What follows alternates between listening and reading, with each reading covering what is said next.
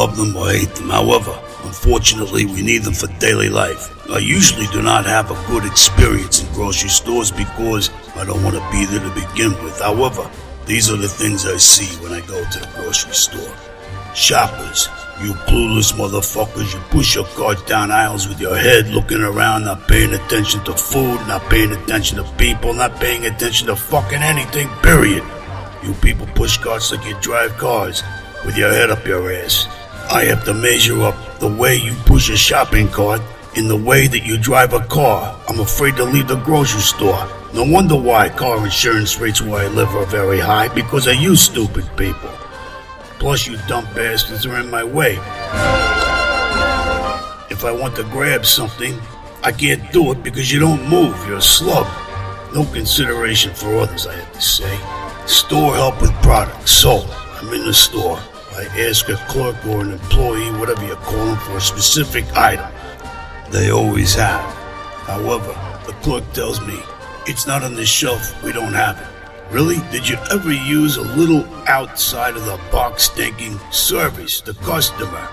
What are you, a swami? You have a crystal ball in your fucking head because you're too lazy or busy, probably more lazy, to go into the back and check and see if the product that I'm asking about is even there? But you're gonna tell me that whatever's on the shelf is what it is? It must be nice to get paid, to get nice pay, that is, to be fucking lazy. Unbelievable, you stupid fucking people. This is what I go through in the grocery store every time I go there. I hate it. The checkout. Well, we all know what this means. There are two types now. One with a real person, and then the self-checkout. Let's talk about number one, the real checkout clerk. Seemingly good most of the time, except when you get a cashier having a bad day. Then not so good. It's like she had a shotgun put in her twat and pulled the trigger. Attitude. Attitude. You're a public servant. Who gives a fuck about your PMS or hormonal imbalance? That's what Tylenol is for. Take a pill. Maybe take a pain pill. Chase it down with a shot of booze. I don't want to be in here any more than you do.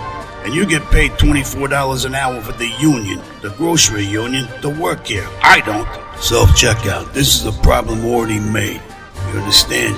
First of all, I didn't take a training course to be a cashier person. Half the time the system don't work, and have to have the clerk come over to help you. They have 20 check stands for self-help and one employee. What the fuck? And then after, on the way out of the store, another flunky clerk wants to check your receipt. What? You don't trust me? Maybe you corporate assholes should think about this. I'm doing your people's job for you. Maybe I should get a bigger discount. You think about that? Then, you check my receipt to see if I didn't glom any of your shit. Go fuck yourselves. You don't like my attitude, hire people back to work. Then less time and aggravation wasted. Unbelievable. The Don.